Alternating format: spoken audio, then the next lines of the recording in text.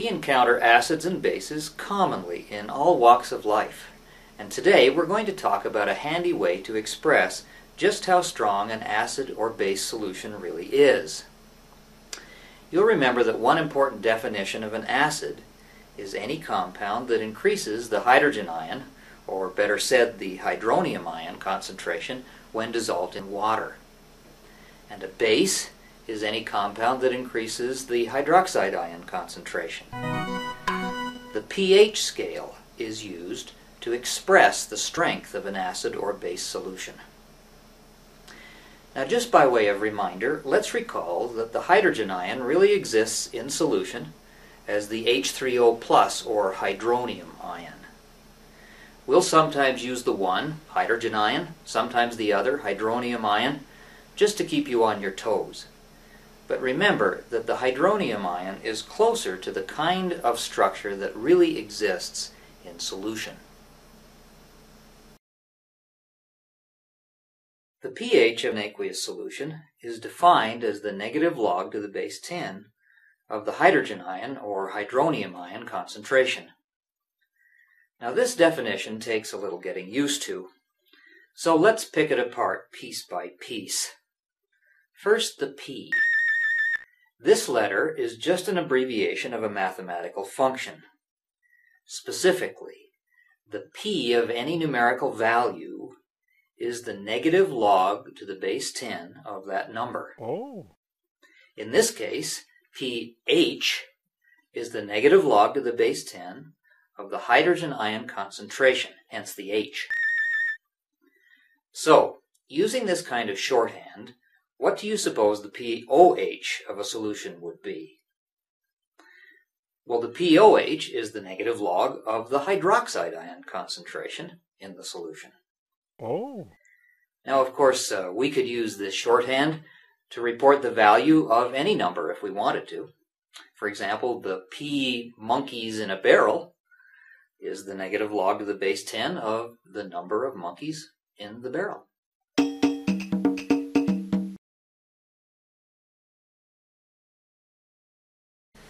Now, you might well ask, why do we use the logarithm of the concentration? In a nutshell, the pH scale is logarithmic just for convenience. You see, the hydronium ion concentration of an aqueous solution can range over many orders of magnitude, say from 10 molar to 10 to the minus 15th molar, or even smaller. This is like the huge range of sizes in the universe, from huge stars to tiny atoms. Using a log scale avoids having to say things like the acid concentration is 1.0 times 10 to the minus 3. It's just easier to say the pH is 3. You see, they both say the same thing, but the latter uses a lot less lip energy. So, the logarithmic scale is just a convenient way to express a large range of concentrations. With this idea in mind, let's start getting used to using this pH scale. First, a handy point of reference. For pure water, the number of positively charged hydronium ions equals the number of negatively charged hydroxide ions. And it turns out that this concentration is 1.0 times 10 to the minus 7th molar. That means the pH of pure water is 7. Since the concentration of hydroxide ions is the same as the concentration of hydronium ions, that means that the pOH of pure water is the same as the pH, namely 7. Okay, let's try a few examples using pH. Take a minute to try this problem.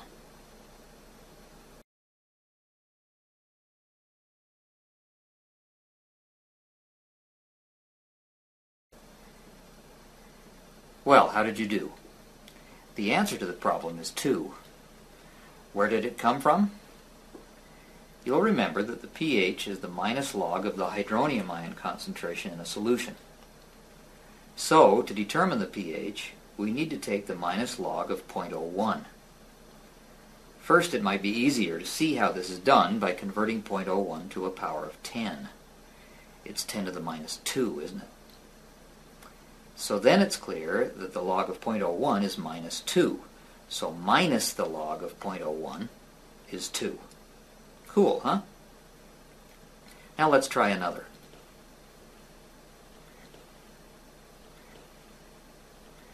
To do this problem, let's learn a handy rule about pH.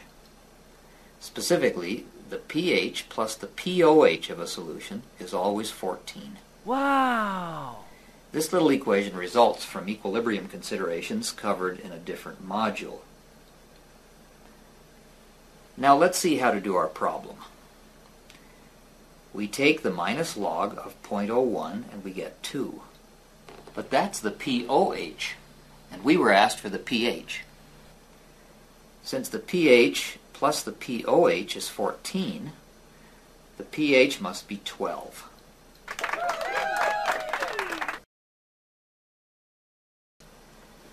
There's some useful terminology we use with the pH scale. When the pH is 7, we say the solution is neutral. Now here's the tricky part. When there is more hydrogen ion in the solution than in pure water, the solution of course is acidic and the pH is less than 7. Surprise! Think about it. Because the pH is the negative log of the hydrogen ion concentration, as the pH gets lower, the value of the hydrogen ion concentration is actually getting larger. So solutions of pH less than 7 are acidic. And of course, this means that a solution of pH greater than 7 is basic. So, bottom line, as the pH goes down, the solution is more acidic. Look over this scale carefully. It seems at first a little counterintuitive. And in fact, I'd suggest you hit pause and meditate on it a little until the concept really sinks in.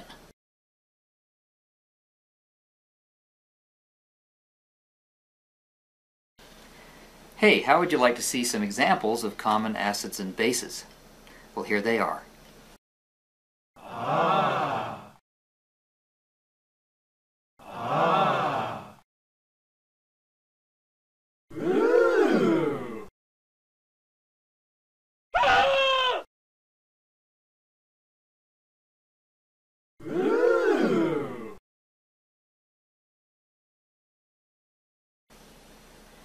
Now that we've seen some common solutions and their pHs, let's talk about how we measure the pH of a solution.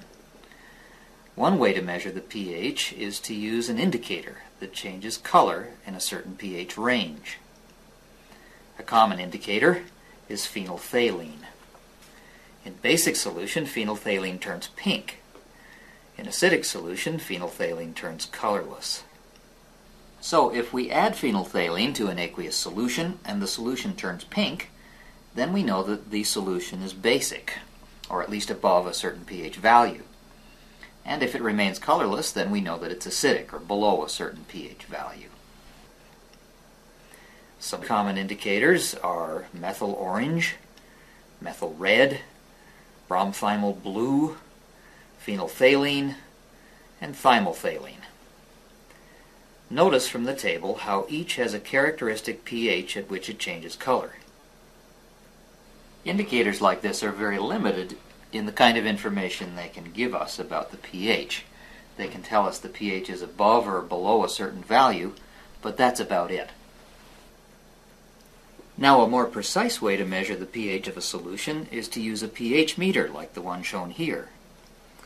To make it work, you stick the probe, called an electrode, into the solution and read the pH on the instrument. It's just that easy.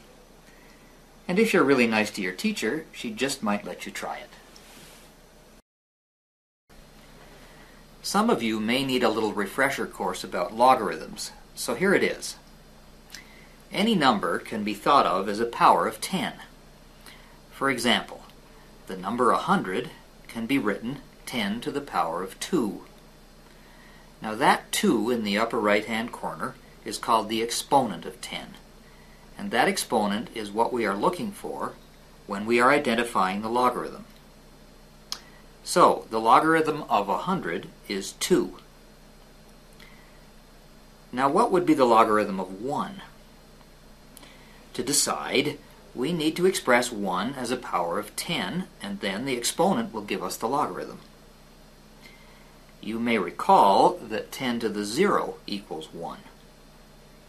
Thus, the logarithm of 1 is 0.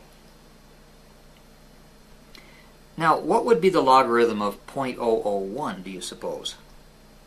Step 1. Express 0.001 as a power of 10. Well, 0.001 is 10 to the minus 3. Step 2. Choose the exponent. The logarithm is minus 3. Now for something a little harder. What would be the logarithm of 0.005? Step 1. Express as a power of 10. I can't do that in my head. I'll have to use my calculator. So I enter 0.005 and hit the log function key. Out comes minus 2.301. Now that really is the log of 0.005, but what does it mean? Well, it means that 0.005 could just as well be written 10 to the minus 2.301.